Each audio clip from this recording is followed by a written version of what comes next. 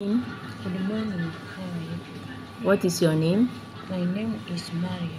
Which country are you from? Maria. Which country? What is the name of your country? Which country are you from? Name? The name of your country? Country Bali. Huh? Bali. Uganda. You are from Uganda. Uganda. Uganda. Where? So, of course, to my amazing people, my name is Edgar Odhiambo and I am a freelance journalist from Nairobi, Kenya. There is a need of also me personally kujaribu kuzungumzia vitu ambazo personally ni vitu za maana sana. There is a video ambayo nimepata ikienda viral sana na nikahisi kwamba ingekuwa vyema sana nikiketi chini nikijaribu kuizungumzia, kwani najua pia watu wengi sana haiwezi kuwa inafanyika tu Kenya peke yake, but kwa wale pia watu wale our neighboring countries kama vile Uganda, majirani wetu kama vile watu wa Uganda, kutoka Uganda, na wale watu kutoka Tanzania wanaweza kuwa sometimes pia wanapitia haya changamoto.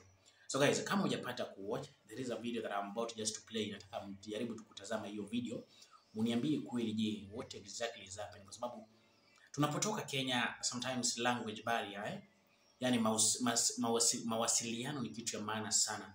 Na je, mtu anaweza zungumza ama mtu anaweza wasiliana na mwenzake kivipi? Na tunapotoka hapa sana tunapotoka hapa Kenya, lazima tuwe kidogo unajifunza Kiarabu, kidogo unajifunza yani English, kwa sababu sometimes ukienda huko the only two language ambazo unaweza pata kuzungumza hiyo ni Kiarabu ama English. Now, I just want to play for you a video mpate kuona huyu mwanadada anatoka Uganda, lakini amepata kufika pale ofisini na mambo yamepata kuchemka, kwani yani haiwezi jieleza vizuri, haiwezi jieleza. There is a kind of skills huyu mwanadada ana lack. Just have a play, like chukua tu muda wako, jaribu tu kutazama hii video. Imagine mtu ametoka, tuseme sasa mtu ametoka Kenya anaelekea Saudia, ajui hata English, like conversation yake in English ni shida. Akienda the other side akiwa na shida, atasaidiwa kivipi? Atasaidiwa kivipi? So far ameenda pale kwa Mwarabu, haelewi Kiarabu, kuzungumza pia kwa English ni shida, tatizo kubwa. Just angalieni huyu alirudi kwa ofisi, but now listen to exactly what is happening in the office. Good morning. How are you? What is your name? My name is Maria. Which country are you from? Maria. Which country? What is the name of your country? Which country are you from? Name? The name of your country?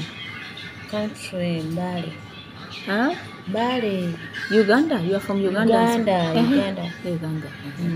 What is your age? How old are you? No. How old are you? Like 24? You are 25? You are 26? How old are you? 23. 23 years? Okay. Are you married? You have baby? Baby 2. 2 baby. You work before? Where? Baby. Where you work? Experience? Where? Experience like clean French. You clean. Which country you work before? When into Shukugaba? When into Shukugaba? Shukuru like clean what? Yes. Where you work before? Saudi? In Saudi. Kamsana? Riyadh. Huh? Riyadh. How many years? 2 years or 1 year? 2. 2 years. What do you know how to do? What can you do? Show into Arab Saudi. Like from name. Huh? Talk aloud. I didn't hear you. Sure. Talk. What do you say? Like clean. Cleaning like good. Cookers. Hockey, which is good. Cookers? What can you cook? Like rice, good. Or like pilau, or like boil. Boyo is Uganda food. You don't know Arabic food, anything? Like banana good. Banana, you can cook banana for kids. See, brother, here, the housemate says you can cook banana for children. Good. Yeah, Baba. You can cook banana pilau, Uganda food good. Baby, you work before in Saudi?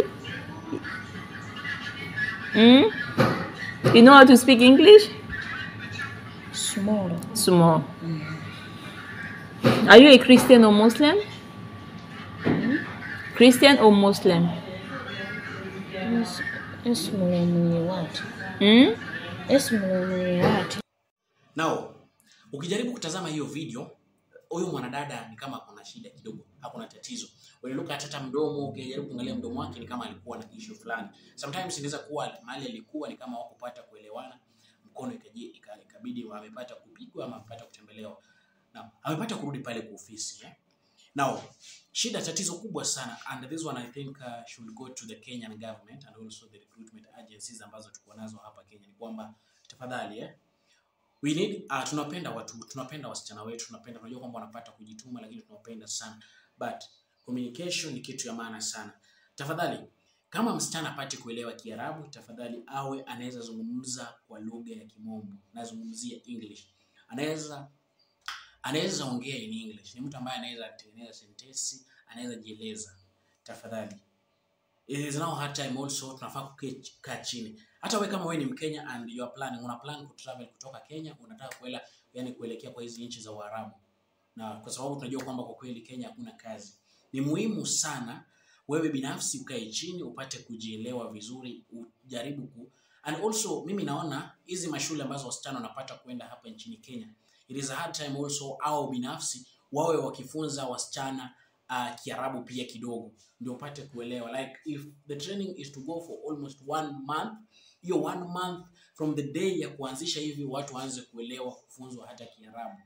Ndio maana wakienda kwa hizo nchi zingine, that's why anani akitakikana Germany lazima atakuwa anajifunza Kiujerumani, lazima uelewe Kiujerumani.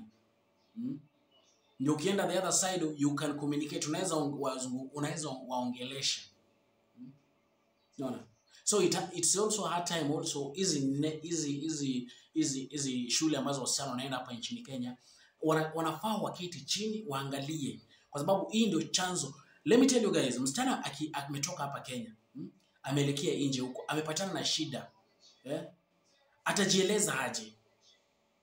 Tuseme Mwarabu amemkosea, amemfanyia kitendo, anahisi kwamba si mzuri. Mwarabu the other side, the only language wanaweza zungumza naye ni English.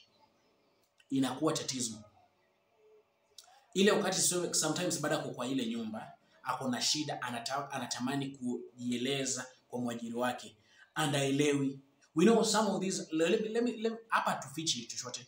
Tunataka tuzungumze ili kila mtu tupate kuelewana, kwa sababu nikijaribu kuficha kitu baadaye watasema wao nilipata kuficha. Hii hapana.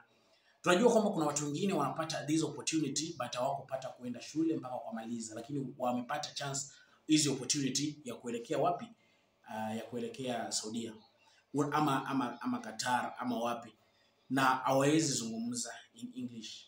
Tafadhali watu wajaribu kuelewa, like just try. Watu kila mtu ajaribu kujifunza kuelewa English, so that ukienda the other side Mwarabu wako saizi. That's why mimi naweza sema it is good to have like so that unakuwa na hizi. Unajua watu watasema wewe ni mwizi, you have steal from me. How will you defend yourself? Hauwezi hata defend, hauwezi jidefend, kwa sababu you lack like the vocabularies to use. Ile wakati hauna hata like haujui any word in English. Unajua tu is my name, my name is so and so, ndivyo tu ndo unaweza elewa. I come from Kenya, my name is my name is Edgodiamo, I come from Kenya, I love work, I know how to cook pilau, I know how to cook banana. Now you see, you can't make a statement, tell them, those people, oh, my name is so and so, and everything that you guys are telling me, you are accusing me falsely. All of these, I never did. You know, these are not. I never did anything about this. All of these are lies. How will you explain yourself? You stole from me. You took my money from the store. You stole this money from me. You are a thief. You are a thief. You are a thief. Call police. You are a thief. Call police. You are a thief. How will you express yourself? The police come and then you are a thief. Yes, no, You are a thief? You mean you are a thief? No. You are a thief? No. You mean you are a thief? Yes. Tayari ushajishika. Wewe ni mwizi. You are a thief? No. You mean you are not a thief? No. You see?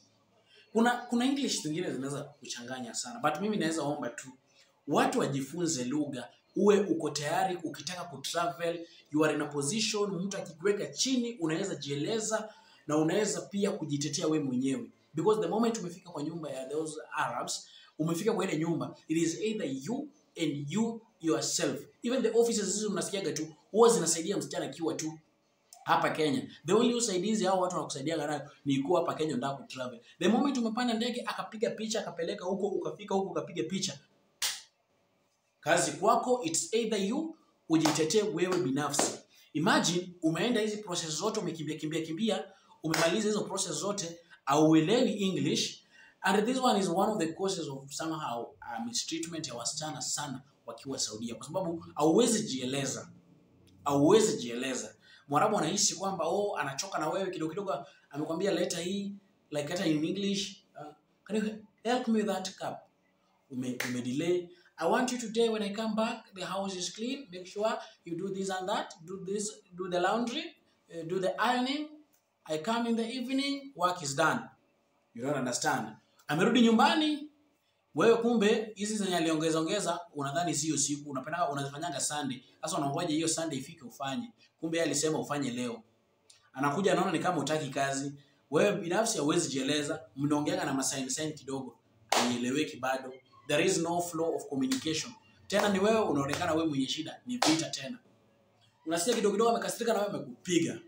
Guys, to avoid this, mimi naweza waomba to avoid this the regulatory system yenye tuko nayo hapa Kenya, wa introduce Arabic language kwa wasichana ambao wanaenda like Arabic, hii mambo na Arabic language as a study, ama watu wajifunze Arabic ama English kabla wajatoka Kenya kutravel kuelekea nchi za Uarabuni. Because the moment they travel and they don't understand exactly easy lugha, they will not be in a position to defend themselves wakiwa kwenye shida.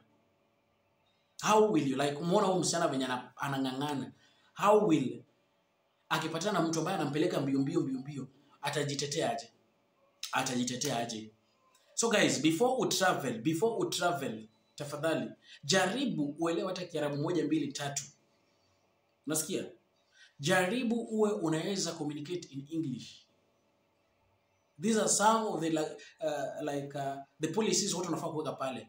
Unafaa ukuje unaweza, ama if not possible, I think it is also another time also watu wa consider watu certificate isikuwe ni 2 ama hata 1, but mtu anaweza ongea in English ajielezee vizuri akiwa kwenye shida.